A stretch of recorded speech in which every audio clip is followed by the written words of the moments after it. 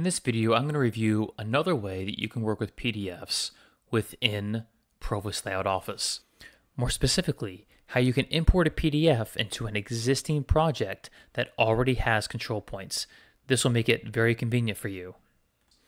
In this case, I have a PDF with clear grid lines. It's a vectorized PDF, and I need to bring this PDF into this project within my Profis Layout Office program.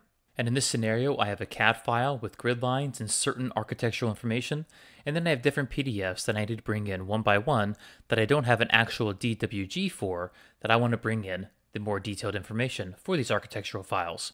And furthermore, I need it to align to these existing control points that already exist on this project. All I need to do in order to do this effectively is locate and observe where my grid lines are on the PDF. I notice I have P1, P2, P3, PA, PB, etc. Therefore, in my CAD plan, I've made a control point at P1, PA1, at that intersection, and then I have another one at P1, PA2.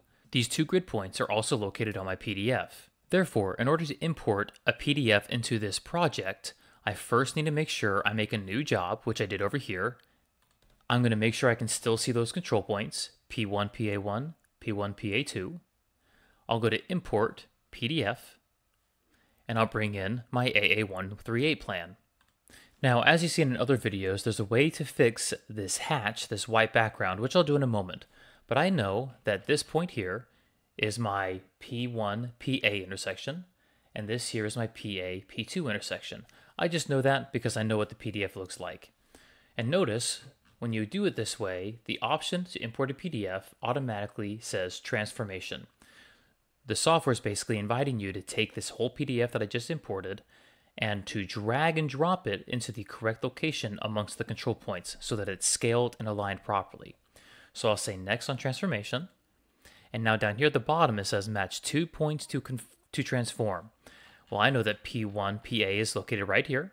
So I'll zoom in there, click on that point, and drag that point to where it belongs on the plan, which is up here at the PA P1 point. Now I'll take P2 PA, which is right here, and I'll drag this to where that belongs at this location. Now I could use a third point if I wanted to, but you only need 2 points to do so. And you can see over here it's telling you where it's taken the old point LP1 and where it's taken it to the new point P1 PA. These first coordinates are the original location of where the PDF file currently is and where you're dragging it to. That's all these mean. So if I wanted to, I can just simply make sure that yes, I am indeed dragging these to the correct coordinate locations according to my CAD file. And now I'll accept the PDF. What you'll notice is that the PDF is now taken to the correct location on my CAD file. Now all that's left, if necessary, is to clean up any of the hatch work that's in the background.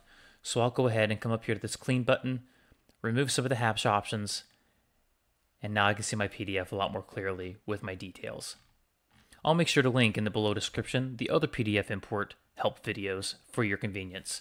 But I hope this helps you and makes it a lot easier for you going forward with PDF imports.